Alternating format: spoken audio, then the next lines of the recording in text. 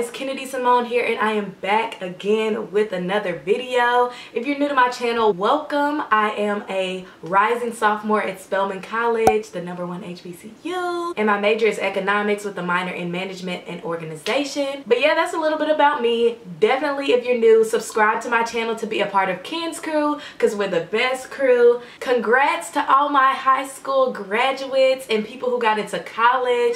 Y'all the real ones. You know, shout out to my Spelman 22 girls. Definitely comment down below what college you're attending and what you're most excited for. I'm really excited to know, and I want to chat with y'all and stuff in the comment sections. But yeah, this is a collab video with some other Spelman YouTubers. I'm really excited for this collab because we cover a wide range of topics. So definitely check my description box so you can see our videos. But yeah, without further ado, let's get into this tea, honey. So I have 10 topics for my video, and we're gonna just go ahead and get right into it. So the first one is broke as a joke. So being broke in college is really real. It's a struggle out here, you know, unless you're rich and stuff, got money. But not all of us have bank like that, like real bank where we just don't have to worry. Like, I'm gonna tell y'all a little quick story. So basically, like the last couple weeks of school, so like pre-finals week and finals week and stuff, everybody was in the group chat in my dorm talking about anybody got some snacks, anybody got some ramen, anybody got some food, some water. Like, we real deal were out there struggling. Like, I literally only had like, I think 2 packages of ramen, which weren't the good kind. They were the top ramen, not the mushroom. I don't know how to say it, but yeah, you know what I'm talking about. And I didn't have any water left because, you know, I get my groceries delivered to me. My mom, you know, it's on this app, this Publix app. Yeah, but basically I get my groceries delivered to me, so I usually don't go out. And I expected my water to last the end of the semester, and it didn't. But luckily, you know, I always go to the cab for Lower Mainland and fill it up with water and ice and stuff. But, you know, it just really is a struggle out here. Don't think you're going to come into college balling. And some people do. And then you get halfway through the semester and you don't know what to do because you're broke. So, just spend your money wisely, I would say. Definitely don't come to college and just splurge on everything you see. Like, it's going to be there, trust me. Like, it's gonna be another market. It's gonna be another hump. So you'll be fine. Just don't spend all your money. Yeah. So the second topic is peer pressure. So peer pressure can really steer you off track, especially when you're first coming into college and you're around a whole new set of people and you're experiencing a different world.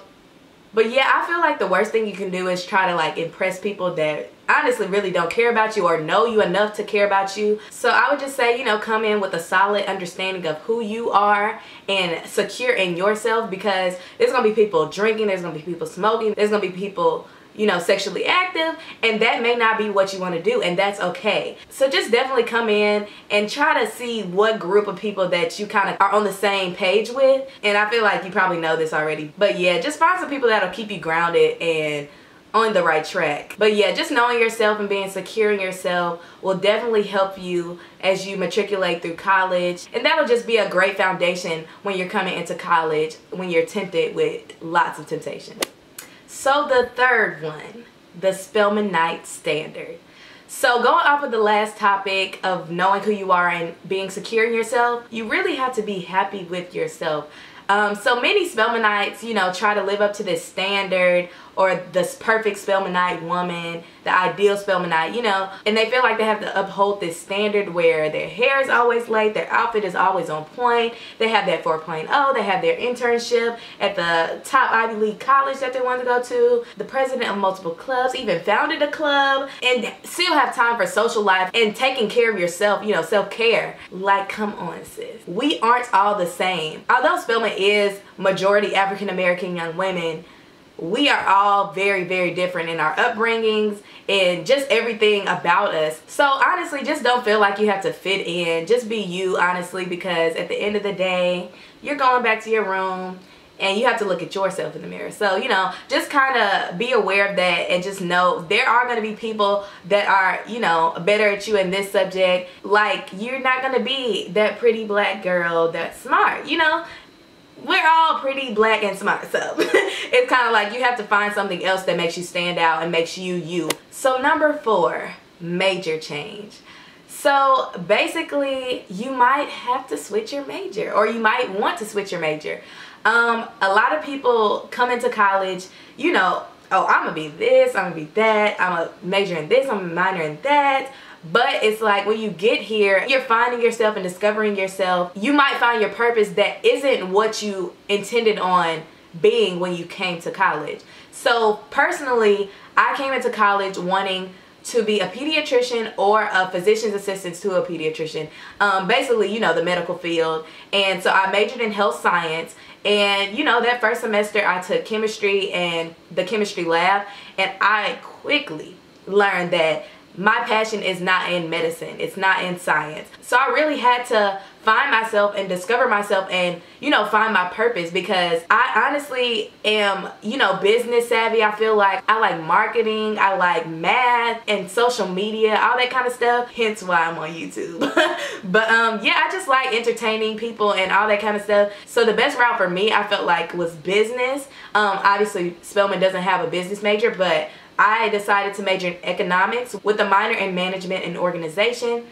So honestly, it's not terrible. If you can avoid it, please do. Or if you can change it early, you know, do that as well, just so you don't waste your time and money and take a class that you don't need. But honestly, I found out early on, like halfway through the first semester, that I wanted to change my major. So I didn't waste too much time and money and effort or whatever. But yeah, I just wanted to say, you know, it's okay if you want to switch your major. Like when you get here, when you join different clubs or meet different people that, you know, open your eyes to different possibilities, you know, it's fine if you want to, you know, switch your career path. Just, you know, obviously think logically and think wisely. You know, it's best if, you know, talk to different people about it, you know, maybe an advisor, maybe your parents, maybe your friends or something, just so you can kind of like talk it out with somebody and they can really kind of guide you in the right direction. So number 5, your GPA matters. So when you're coming to college, you're trying to meet everybody, get settled in, socialize, make new friends, have this bomb friend group, have fun, go to parties. But you came to college for one reason, and that's to get an education. I don't want to sound like a mom or, you know, anything like that, but it's very, very true. People come to college and they completely like go buck wild and they just lose themselves. If you have a full tuition scholarship, that's great. But Spelman is not cheap. It's expensive. And even if you do have, you know, a full scholarship or you have scholarships or something, it's still somebody's money that is contributing to your education for you to just blow off. No, you definitely have to keep up with your studies. I definitely find that it helps if you have a good balance of school, social life, and, you know, other stuff, and having a schedule that works for you, because people really honestly don't come back. And it's a real thing, like, although it is for, you know, various reasons, but GPA, yeah, because people will lose their scholarships and lose funding from different, you know, various avenues, and they can't afford to come back. So honestly, I feel like, you know, just get that good GPA starting off. It's better to start off strong so you don't have to work the rest of your college career to bring it back up. You can kind of just maintain it. But yeah, you want to have a good GPA so you can get that internship, sis, get into this or that program. So yeah, definitely your GPA matters. Number 6, dorm life. So I was actually the hall queen of my freshman dorm, HH, you know, Phi Beta, freshman year, and also Miss RHA, which is Spelman's Residence Hall Association, you know, over all the Spelman dorms and stuff. So I definitely feel like I have a pretty good grasp of the dorm life at Spelman. So yeah, if you didn't know, Spelman has 4 freshman dorms, and 3 of them don't have AC. And you can only stay in the one with no AC if you're in like honors, boners, or like, you know, a special program. But the other dorms lit, so don't even worry about that. But just bring a fan or 2 each. So me and my roommate, we had 3 fans in total. We really could have had 4, but yeah, it's really not that bad. People always say, oh, no AC. It's like, no, it's really only bad like the first week or 2, or, you know, like the first couple of weeks. Honestly, you get used to it and you find your little system, you know, the circulation system of the fans, you know. You'll learn it when you get here. But yeah, living with all girls can be a good and a bad thing. For the bad, girls are just nasty. Like, the bathrooms are an example of that. And like, I don't know, people just take your clothes out of the washer if you didn't, you know, take it out on time. As they should, because you should set a timer on your alarm. But, you know, I've never taken them, just throwing them out and stuff. But, you know, if they don't even know, and it's been sitting there for like 10 minutes, girl, your stuff is going on top of the washer. I'm sorry. But honestly, a lot of that bad stuff stems from like the way people were raised. So it's kind of like, you know, everybody wasn't raised like you, so people don't have this standard of living like you may have, which is kind of hard at first, but you kind of get used to it.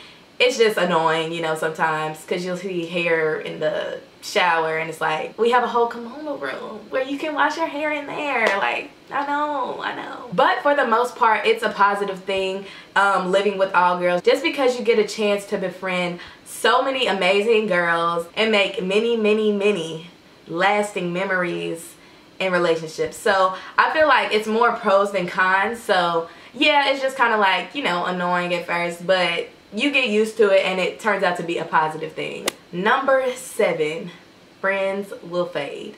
So coming to college, you're going to befriend a lot of people and you're going to meet so many, you know, amazing girls, and you're going to have this big old friend group most likely, and you're going to go to the parties together, you're going to have little study groups and stuff. But by the end of the year, you most likely won't be friends with every single person that you started off with. Not saying that you'll like have beef with anybody or won't be on speaking terms with everybody that you started off with. That's not the case. But it just probably will be on an acquaintance level than a friend level, you know? Things happen. Life happens.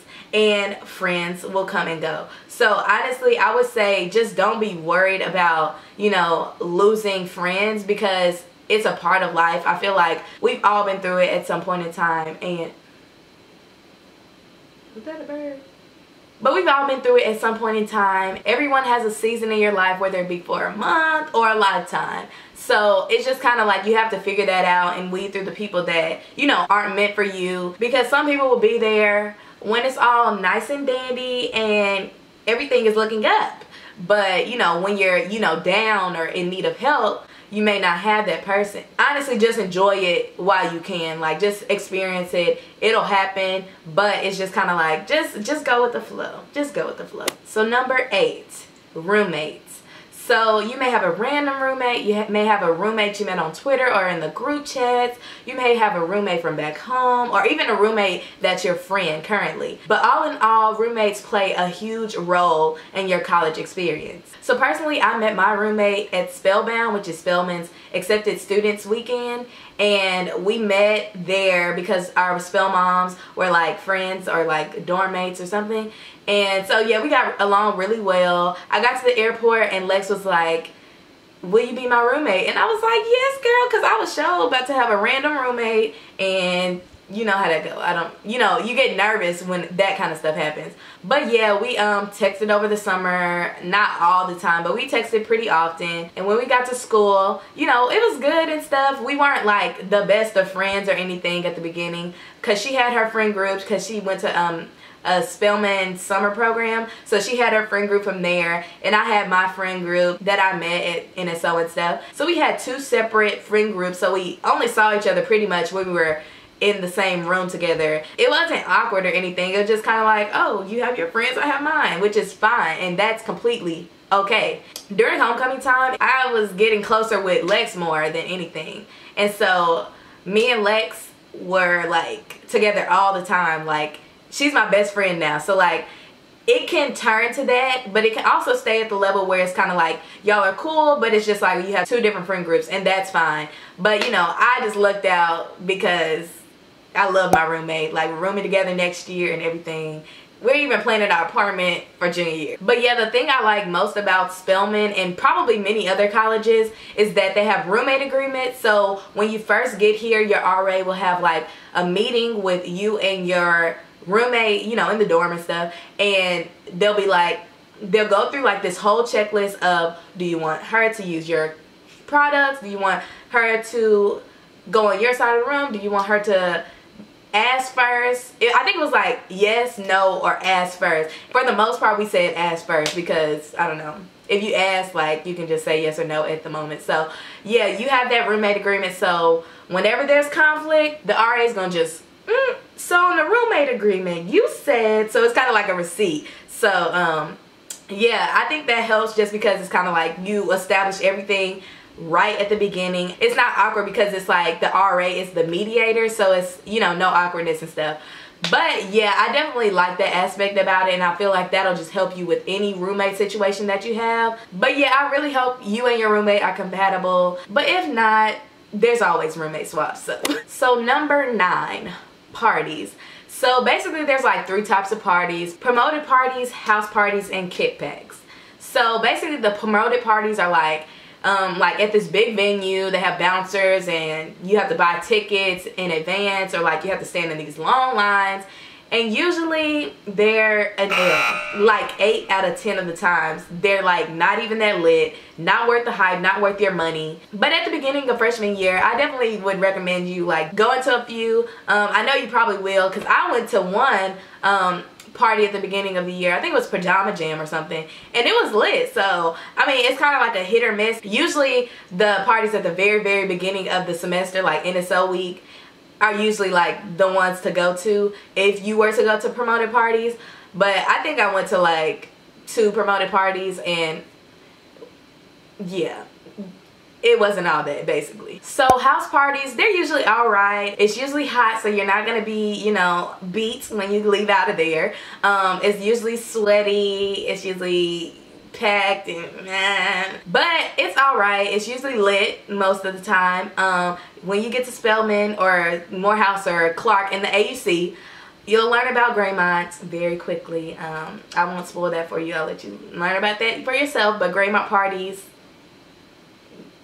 yeah, you'll know. So kickbacks, those are more my type of style, just because it's not too much. Like, it's chill, but it's still like a good time, and you usually don't have to pay. And paying for parties, I never was with it. like, I paid for a few parties, but for the most part I was like, no, that party, $10, no. 5, no. 3, I'd be like a little iffy, but you know, I might pay for the $3 party. But yeah, for the most part, no, I don't pay for parties, no, because usually it's not worth your money. You can spend your money on something else, because being broke is no joke. When you're buying tickets for parties and stuff, it's not worth it. But you know, go with a friend, don't do drugs, drink responsibly if you're over the age of 21, and you know, all that great stuff.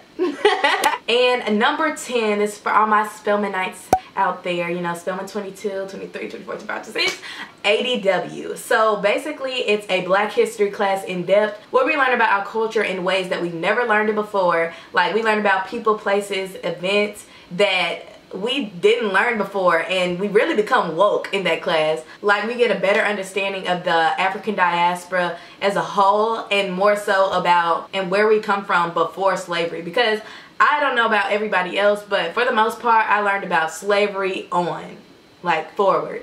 We never learned about stuff before that. Like, we were kings and queens, come on now. We still are, so you know. But yeah, there's a lot of reading and writing involved, so be prepared. And yeah, just know it's not going to be an easy class, but it's definitely enlightening, and it's very positive. So yeah, you're going to have to take it for 2 semesters, your first year of Spelman. And you know, if you're Spelman 21, get at your girl, because I got all the books. I bought all the books with some notes in there, so it might help you out, you know. Comment down below, DM me something if you want to buy the book. So yeah, but yeah, that pretty much wraps up this video. I'm super excited about giving you guys more college tips. I have a lot of video ideas planned. Definitely leave a comment down below, some video suggestions that you want, whether it's about college, whether it's about, you know, me personally, or anything. Just comment down below some video suggestions that you want to see in the very near future, because I'm filming almost every other day at this point. So yeah, I really appreciate it, and I really hope you gained a lot out of this video. I hope it was informative and it helps you your freshman year of college. That's lit. Subscribe if you haven't already, and follow me on my social media. And you know, if you want to, you know, you can listen to your girl's song on iTunes. It'll be in the iCards right here. But yeah, that's pretty much it. That's all I have to say for this video. Definitely stay tuned for more, and I will see you guys in my next one. Bye. Kennedy.